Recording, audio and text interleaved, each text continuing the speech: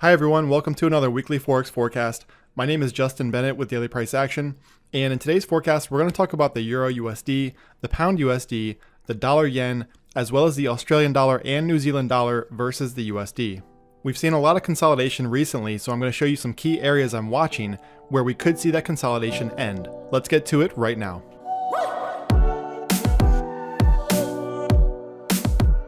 A quick disclaimer that today's video is for educational purposes only. All views are my opinion and are not intended as investment advice. Forex is a high reward, high risk business, and you should not trade with borrowed money or money you cannot afford to lose. See the description of this video for the full disclaimer. Before we get started, be sure to hit that subscribe button below and also click the bell icon so you get notified every time I post these videos. First up, we have the EURUSD, and this pair is still defined by these channels. So if you remember, we had this larger descending channel that dates back to 2018. So we've been tracking this now for over a month, and you can see where the euro did come off this channel bottom recently. So we've had this swinging action, and recently the pair did come off of that 109 area that we've been talking about. It also broke above this shorter term descending channel, which then triggered a 200 pip move up here into some of these lows. We also have a new ascending channel that I wrote about last week. So if you notice, the upper level of this channel includes several touches. However, so far we really haven't seen whether or not this lower level is going to become a factor. We also have the 109.90 level as well as 110.20. So notice how 109.90 served as support back here and also resistance. 110.20 is a little bit harder to identify, but we can see how it was support through this area. Support again, resistance, and then once again support. So this area between 109.90 and 110.20 is going to be one to watch this week. Now, I'm not bullish the euro. I'm essentially just watching to see what happens in this area. Of course, the longer term trend here is still pointed lower. So we have to respect that. But at the same time, we also have to respect the fact that this swing high up here was higher than some of these previous swing highs while the pair was in this descending channel. So we have to respect that as well, which means that if we do see bullish price action from down here, it could be a pin bar or it could be an engulfing candle of some sort.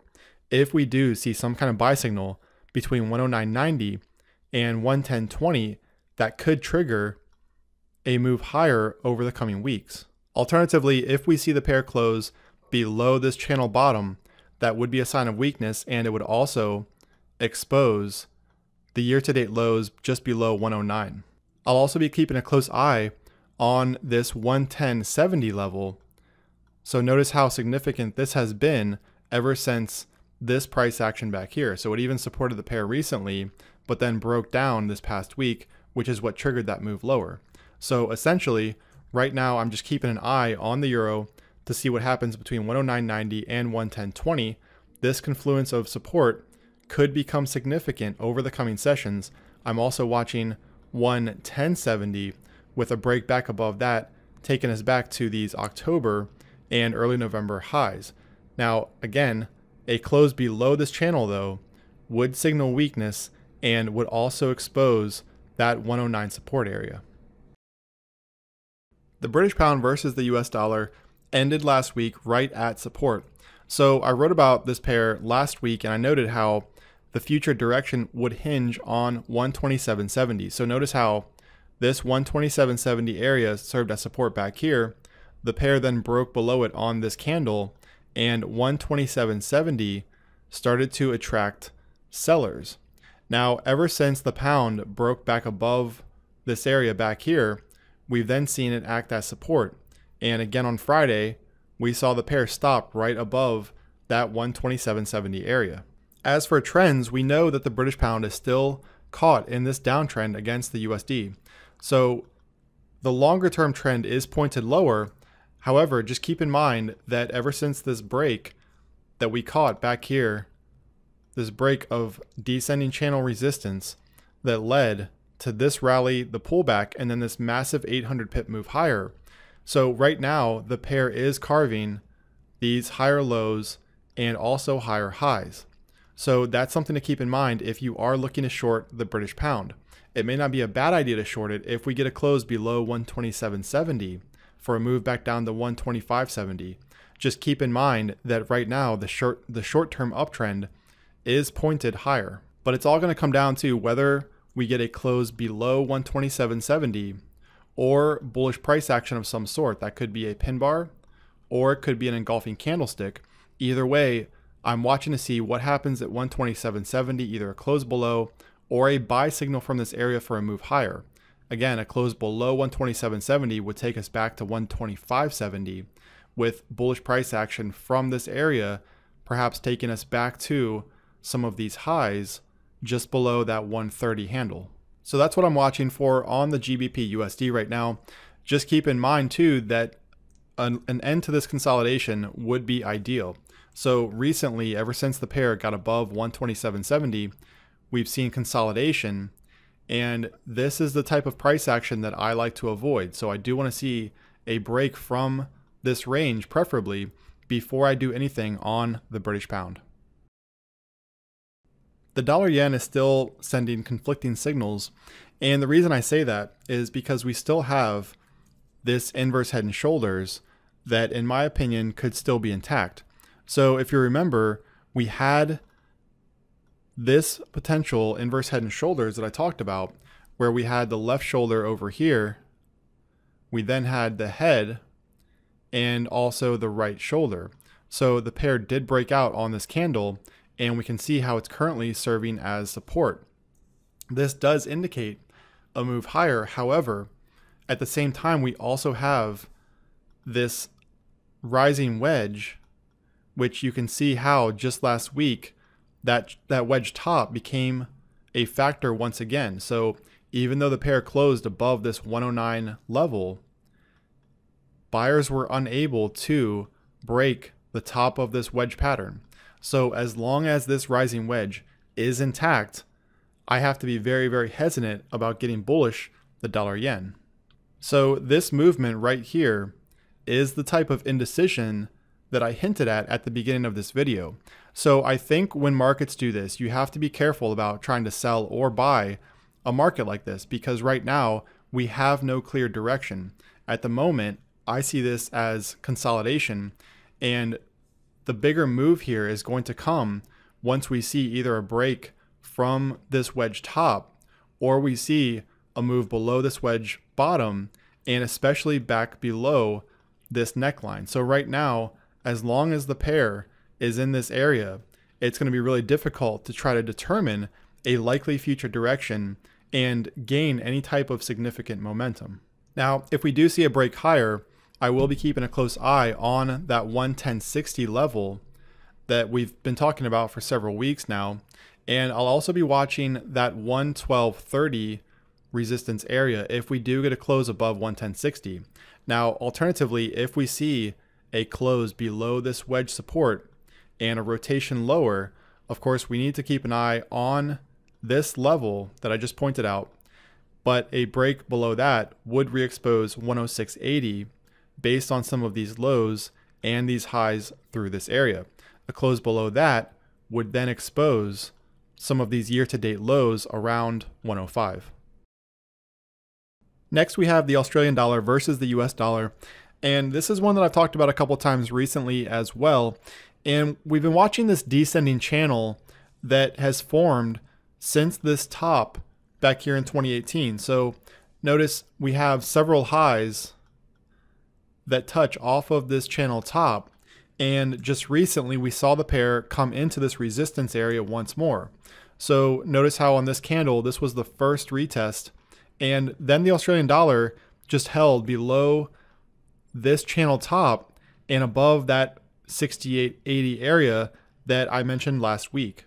However, Friday's candle did close below 68.80. So for the week ahead, I would expect to see sellers come out and try to defend 68.80 as resistance. Now, we also have 68.10 support down here based on some of these highs back through this area, as well as this high right here and then these lows. that triggered this push up into the channel top. So right now this week, it's going to come down to what happens at 68.80 resistance as well as 68.10 support. So as long as the Australian dollar remains below 68.80 on a daily closing basis, I do favor a move down here to 68.10. Now it's going to take a close below that to expose some of these lows from earlier this year, and especially that area around 67. So notice how many lows there are through that area. But first, it's going to come down to what happens at 68.10. Alternatively, if we do see the Australian dollar versus the USD close back above this 68.80 level, it would then re-expose this channel top. And I also think that if we see it close back above 68.80, it would signal that this was a false break and could even send the pair higher. But for now, I do expect sellers to come out, defend 68.80. As long as the pair remains below that level, that 68.10 support level is exposed. Last but not least, we have the New Zealand dollar versus the USD. And this is one that we've been watching, specifically this inverse head and shoulders pattern. So notice how since coming off of this bottom around 62, the pair had formed this inverse head and shoulders where we have the left shoulder back here, the head, and the right shoulder. Now, the key here was a close above that 64.30 area. So we discussed this one a few times, and notice how it's the intersection of this neckline resistance, and it's also a key horizontal level based on these highs back here, as well as several lows through this area. Now, the pair never did close the day above this level, and this is why I favor daily charts that use a New York close, because anything else, if you just tried to go long on a break above this, both of these candles technically broke above 64.30 intraday. However, neither of them closed the day above that level. So you can also see where the New Zealand dollar carved this bearish engulfing range, which did hint at a pullback into 63.50. And notice how on the very next candle, the pair retested 64.30 to the pip before moving down to 63.50. Furthermore, with Friday's close below 63.50, I do expect, just like the Australian dollar, I do expect sellers to come out and try to defend 63.50 this week. As long as they do, we could see a move into some of these lows from earlier this year. So if the pair stays below 63.50 on a daily closing basis, I do favor a move lower into some of these lows from earlier in the year. However, at the same time, if we do see it close back above 63.50, that would suggest that this was a false break, and it would also re-expose this neckline as well as that 64.30 horizontal level. So as of right now, the pair does look set to move lower this week, but remember to stay flexible and also keep in mind that this breakdown was a Friday. So Fridays tend to have lower volume, which means that they are susceptible to a false break. So that means that if we see it close back above 63.50, again, it would suggest that this was a false break. But as long as the pair stays below this, I have to favor a move lower back into some of these lows. So just stay flexible here and keep in mind too that there is a chance we could see a move all the way back here to this left shoulder low before we get that move higher. So I mentioned this a couple weeks ago, and it's important to stay flexible in cases like this, just in case we do see the pair pop higher and close back above 63.50. So I'm staying flexible here. I am expecting to move lower as long as we're below 63.50, but I'm also respecting the potential for this inverse head and shoulders to play out following a deeper right shoulder, perhaps back here into some of these lows. If you enjoyed this video, give it a thumbs up, leave your comment below, and be sure to subscribe to my channel. See you next time.